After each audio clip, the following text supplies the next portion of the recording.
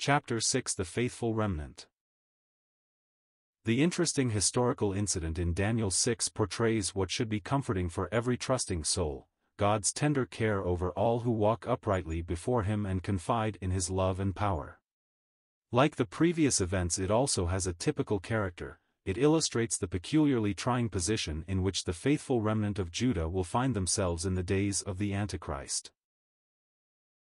Darius, the satrap of Babylon, was pleased to set 120 princes over the kingdom. Over these he set 3 presidents, of whom Daniel was first.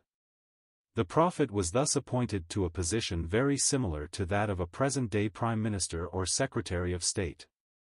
Because of his excellent spirit and his faithfulness in administering the affairs of the kingdom, he was preferred above all the other dignitaries. In this exalted office he became, as many in similar circumstances have been, the object of hatred by unprincipled political plotters who sought their own advancement at the expense of his downfall. They tried to find occasion against him, taking it for granted that he was actuated by the same selfish motives as they were. They endeavored in every way to obtain proof of some dereliction of duty on his part, concerning which they might accuse him to the king. But at last they were forced to confess, "We shall not find any occasion against this Daniel, except we find it against him concerning the law of his God." 5:5. The cunning plotters, knowing the intensity of Daniel's religious convictions, put their heads together and drew up a statute. They felt sure that if they could prevail on the king to sign it, this edict would ensure the downfall of his favorite. With this in mind, they came into the presence of the king, pretending great loyalty and zeal for the dignity of his office. They said, "King Darius, live forever. All the presidents of the kingdom, the governors, and the princes, the counselors, and the captains, have consulted together to establish a royal statute, and to make a firm decree, that whosoever shall ask a petition of any god or man for 30 days, save of thee, O king, he shall be cast into the den of lions. Now, O king, establish the decree, and sign the writing, that it be not changed, according to the law of the Medes and Persians, which altereth not." 6:6-8. Their statement was false, for at least one of the presidents, and he the most preferred by the king, had not been consulted in the matter, but it was he whose destruction they desired. Darius, though perhaps generally a good man, like many others, was easily persuaded by the tongue of flattery. Without consulting with his chief minister he signed the decree. This established it as a law unalterable even by royal veto. By the signing of this statute Darius practically put himself into the place that the man of sin will occupy in the last days. He became a type of the Antichrist, who sitteth in the temple of God, shewing himself that he is God. 2 Thessalonians 2:4. It is important to realize that there may be a vast difference between what a man is in himself and the place he occupies in Scripture typology. Darius, as a man, was doubtless very different in character from the coming false Messiah. He was kindly and amiable, and as we know, was afterwards deeply repentant for having permitted himself to act so foolishly. But as the king, making himself an object of worship and denying the liberty of any to offer prayers or adoration to any other god except himself, he fittingly pictures the Antichrist. We see the same principle brought out, for instance, in the case of David. Officially he was one of the most nearly perfect types of Christ that we have in the Old Testament, but as a man he possessed the same faults and committed as serious sins as many others. After Darius had allowed himself to be flattered into appending the royal seal to the infamous interdict, the plotters doubtless congratulated themselves that Daniel's doom was sealed. His holiness of life was a continual rebuke to their impiety, and his integrity only accentuated their crookedness. As we read of their inability to find anything to accuse him of except in the matter of the Lord his God, we are reminded of Proverbs 16:7, which tells us that, when a man's ways please the Lord, he mocketh even his enemies to be at peace with him, or silent to him, that is, they cannot truthfully allege anything against the man who walks with God. When Daniel knew that the writing was signed, there was no evidence of either fear or ostentation. He simply pursued his godly course as though the decree were not in existence. Verse 10 tells us, he went into his house, and his windows being open in his chamber toward Jerusalem, he kneeled upon his knees 3 times a day, and prayed, and gave thanks before his God, as he did aforetime, italics added. Notice, it does not say that he opened his windows, on the contrary, it says, his windows being open. To shut them now would have been cowardice, to open them, if he had previously been in the habit of keeping them closed, would have been courting persecution, a foolhardy thing, which the child of God is never called on to do. Daniel remembered the words of Solomon, which he prayed concerning the people of Israel.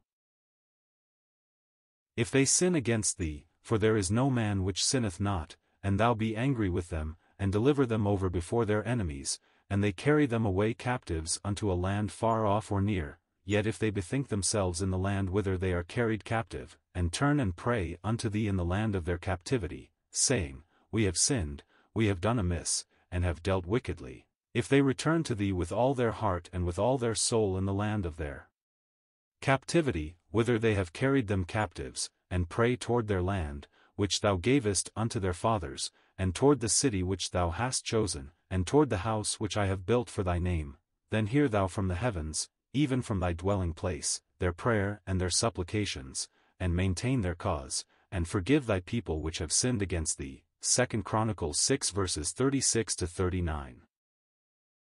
In full accord with Solomon's prayer, Daniel went up into his house 3 times daily.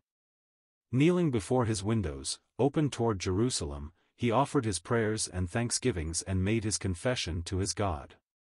Now he knows that he takes his life in his hand each time he carries out his pious custom, yet he does not shrink for a moment or seek in any way to hide from his enemies the fact that he is a follower of the God of Israel. He kneeled with bowed head facing the direction of the desolated city of Jehovah, Jerusalem, the place where the Lord had set his name. We may be assured that his prayer was no less fervent and his thanksgiving no less real because he knew that malicious spies were waiting to report his conduct to the king, and, according to the unalterable laws of the Medes and Persians, Darius was bound to carry out its provisions and to enforce on each offender the penalty prescribed. Having secured the evidence they desired, the conspirators went to the king and made accusation against Daniel. Darius at once realized the mistake he had made, and we are told he labored till the going down of the sun to deliver him. 14. But the unhappy ruler found himself helpless in the hands of his crafty advisers. He had to admit the authenticity of the decree and of his signature. He could do nothing except enforce the law. In this we see one great point of difference between the head of gold and the silver breast. Nebuchadnezzar's word was absolute. No law held him in check, whom he would he slew, and whom he would he kept alive. 5:19. But it was otherwise with the Persian rulers. The law of the state had authority even over kings. And in each empire that followed we find imperial power more and more curtailed. The voice of the people made itself heard with ever greater force and intensity until the days of the feet of the image, part of iron and part of brittle pottery, a union of social democracy and imperialism. Darius found it impossible to evade the statute in the face of his insistent ministers. They demanded that the decree be carried out, and the chief of the presidents be cast into the den of lions. The king seems to have had some sense in his soul of the power of the God of Daniel, for after giving the command, he said to him confidently, Thy God whom thou servest continually, he will deliver thee. 6:16. So Daniel was cast in, and Darius had a bad night, tossed between conflicting emotions of hope and fear as to his servant's fate. Early in the morning he rushed to the mouth of the den, and called in great distress to find out whether Daniel had been destroyed or delivered. O Daniel, servant of the living God, is thy God, whom thou servest continually, able to deliver thee from the lions? 20. His anxious query shows both a measure of confidence in what he must have learned from Daniel as to the omnipotent power of God and his own lack of acquaintance with him. But, to his joy, he found that Daniel's God was as good as his word. He had preserved the prophet unharmed in the midst of the ravenous beasts. Daniel's reply is noble in its very simplicity. "O king, live forever," he said. "My God hath sent his angel, and hath shut the lions' mouths, that they have not hurt me, forasmuch as before him innocency was found in me, and also before thee, O king, have I done no hurt." 21-22. The misguided king is delighted to find that his own wretched blunder had brought no real damage to his minister. At once he commanded him to be taken up out of the den. The law had been complied with fully, and the prophets suffered no harm. Thus was Daniel delivered, because he believed in his God. 23. What a lesson to tried saints everywhere! Who is he that will harm you, if ye be followers of that which is good? 1 Peter 3 verse 13, It may not always please God to deliver from the trial, but he will always preserve in it and eventually bring his own in peace out of it. The king now commands that Daniel's accusers with all their households be cast into the den. It was a heathenish way of visiting retribution on them, inasmuch as the wives and children were not offenders. However, it was quite in keeping with ancient Eastern conceptions of justice. The lions broke all their bones in pieces the moment they came to the bottom of the den.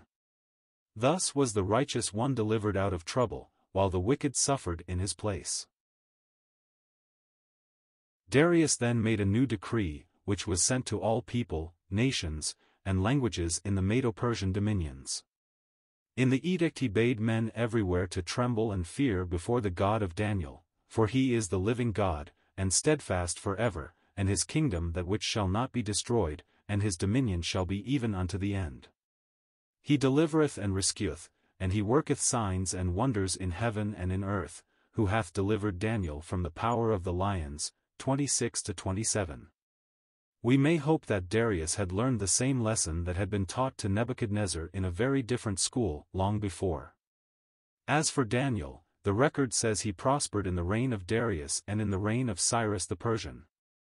How much his influence had to do with the issuing of the decree later on permitting the Jews to return to Jerusalem, we do not know. But there can be little doubt that his voice would be heard by Cyrus regarding the return of the exiles.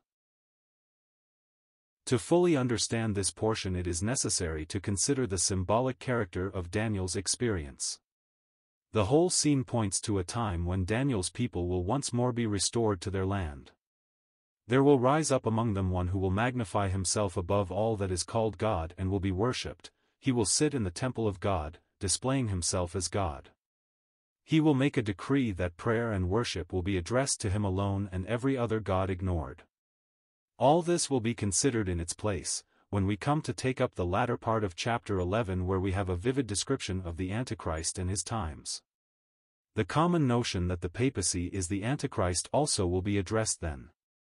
What I especially wish to make clear now is that God's word has distinctly foretold the regathering of the Jews to Palestine, though at first in unbelief, and that out of the whole company a remnant will be taken up in grace and turned to the Lord. The mass will accept the claims of the willful one, who will pose as their Messiah. The remnant, however, will be distinguished by their unyielding opposition to his decrees, and therefore, as in the case of Daniel in this chapter, will be called upon to pass through a period of severe testing, designated in both testaments as the tribulation. But through the power of God they will eventually emerge from their trials in triumph, and they will see their enemies suffer the desolation and destruction that they had thought to inflict upon the faithful remnant. First, in order that it may be made plain that the restoration of Israel, so frequently referred to by the prophets, is yet in the future, I would direct your attention to Isaiah 11. You will do well to read the entire chapter at your leisure, though I will here quote but a few verses. And it shall come to pass in that day, that the Lord shall set his hand again the second time to recover the remnant of his people, which shall be left, from Assyria, and from Egypt, and from Pathros, and from Cush, and from Elam, and from Shinar, and from Hamath, and from the islands of the sea. And he shall set up an ensign for the nations, and shall assemble the outcasts of Israel, and gather together the dispersed of Judah from the four corners of the earth. And there shall be an highway for the remnant of his people, which shall be left, from Assyria, like as it was to Israel in the day that he came up out of the land of Egypt. Isaiah 11:11-12-16. That this passage has no reference to the return from Babylon in the past is evident, for it distinctly tells us that the Lord shall set his hand the second time to recover the remnant of his people. The first time was when they came up from the dominions of Cyrus and Artaxerxes, in the days of Ezra and Nehemiah. The second recovery will be when they are brought back, not only from those lands, but from Egypt and all the islands of the sea. How they will return is described in Isaiah 18. There we learn that some great maritime nation will further the work of restoration by bringing them in many ships from the most distant places to their ancient homeland. In that time shall the present be brought unto the Lord of hosts of a people scattered and peeled, and from a people terrible from their beginning hitherto, a nation meted out and trodden under foot, whose land the rivers have spoiled, to the place of the name of the Lord of hosts, the Mount Zion. 18:7. That this return must be carried out in order to fulfill the promises made by God to the fathers should be self-evident. In the book of Jeremiah the Lord corroborates the prophecy of Isaiah by saying, "For, lo, the days come, saith the Lord, that I will bring again the captivity of my people Israel and Judah, saith the Lord, and I will cause them to return to the land that I gave to their fathers, and they shall possess it." Jeremiah 30 verse 3, italics added. And this return is still in the future, for in connection with it the pledge is given that when Jacob shall return he shall be in rest, and be quiet, and none shall make him afraid. This could hardly be said of the previous return from Babylon, for at no time did they dwell in rest and quietness undisturbed by their enemies, and possess the land. But they are Jehovah's people, in spite of all their sins, and in his own time he will fulfill to the letter every pledge he has made. That they will have to pass through a season of severe testing before entering into the promised rest is equally clear, as the same chapter and many other portions of Scripture witness. For thus saith the Lord, we have heard a voice of trembling, of fear, and not of peace. Ask ye now, and see whether a man doth travail with child? Wherefore do I see every man with his hands on his loins, as a woman in travail, and all faces are turned into paleness? Alas! For that day is great, so that none is like it, it is even the time of Jacob's trouble, but he shall be saved out of it. Jeremiah 30 verses 5-7. In Isaiah 24 we read a fuller description of this time of trouble called the Great Tribulation. As you read this chapter, change the word earth to land. The first 12 verses picture the land of Palestine as it will be in those days of distress. Now, notice verses 13-14. When thus it shall be in the midst of the land among the people, there shall be as the shaking of an olive tree, and as the gleaning grapes when the vintage is done. They shall lift up their voice, they shall sing for the majesty of the Lord, they shall cry aloud from the sea. Here the remnant is distinguished from the mass. Instead of being overwhelmed with despair because of their sorrows when cast, as it were, into this den of lions, they lift up their voices in song, like Daniel glorifying the God of heaven. To them will be fulfilled the precious promises of Isaiah 43, I will say to the north, give up, and to the south, keep not back, bring my sons from far, and my daughters from the ends of the earth, even every one that is called by my name, for I have created him for my glory, I have formed him, yea, I have made him. 6-7. These shall be Jehovah's witnesses, testifying to the power and glory of the one true God, when apostate Christendom shall have been given up to the strong delusion to believe the lie of the Antichrist. The prophet Ezekiel, in chapter 36, foretold both their scattering and their regathering. Verse 24 says, For I will take you from among the heathen, and gather you out of all countries, and will bring you into your own land. The verses that follow show us that at that time they will be cleansed from their filthiness, a new heart and a new spirit will be given them. The Spirit of God within them will cause them to walk in His statutes and keep His judgments. Now I ask any unprejudiced person, has this ever been fulfilled in the past? When the remnant of Judah returned from Babylon, did they give any evidence of having been as a company regenerated, so that they found delight in the law of the Lord? Was not the opposite true as evidenced by their turning away from his statutes even in the lifetime of Ezra and his co-laborers, and later their crucifixion of the Lord of glory? The New Testament revelations on this subject show us plainly that their recovery awaits the close of the present dispensation. In our Lord's prophecy concerning the destruction of Jerusalem he said, "When ye shall see Jerusalem compassed with armies, then know that the desolation thereof is nigh. And they shall fall by the edge of the sword, and shall be led away captive into all the nations, and Jerusalem shall be trodden down by the Gentiles, until the times of the Gentiles be fulfilled." Luke 21 verses 20 and 24, italics added. Jerusalem's rehabilitation awaits, then, the falling of the stone upon the feet of the Gentile image, for as we have already seen, that will conclude the Gentile times. But now a connected passage in Romans 11 will show us just where and when to place the turning of the remnant to God.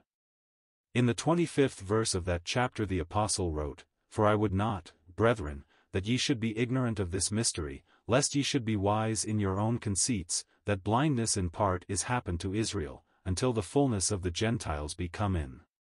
Now we are not to confuse the fullness of the Gentiles with the times of the Gentiles. The latter expression takes in the entire course of Gentile domination in the Holy Land. As long as the Jew is not master in Palestine, the times of the Gentiles are running on. But the fullness of the Gentiles, as the context in this chapter makes clear, is an expression referring to spiritual blessing, not national nor temporal. This fullness will have come in when the message of the gospel has accomplished its purpose, and God has completed his present work of taking out from among the Gentiles a people for his name. In other words, the fullness of the Gentiles and the rapture of the church are coincident. Therefore, between the fullness of the Gentiles and the close of the times of the Gentiles there will be a time period in which the great bulk of prophecy will have its fulfillment. This is the period designated in Daniel, the time of the end. A reference to the chart will help to make clear its proper position. The line running across the chart beneath the parenthetic portion that represents the present age, depicts the fullness of the Gentiles. The line below, immediately above the inscription concerning the kingdom, represents the close of the times of the Gentiles. Between these two lines we have the time of the end, and it is then that the conversion and testing of the remnant will take place. The later chapters of Zechariah have much to tell us of that time of trouble, and the testimony that will be maintained in it. "And it shall come to pass, that in all the land, saith the Lord, 2 parts therein shall be cut off and die, but the third shall be left therein. And I will bring the third part through the fire, and will refine them as silver is refined, and will try them as gold is tried. They shall call on my name, and I will hear them. I will say, It is my people, and they shall say, The Lord is my God." Zechariah 13 verses 8-9. The greater part of the book of Revelation, from chapter 4 to the end of chapter 19, is concerned with the events of this time of the end.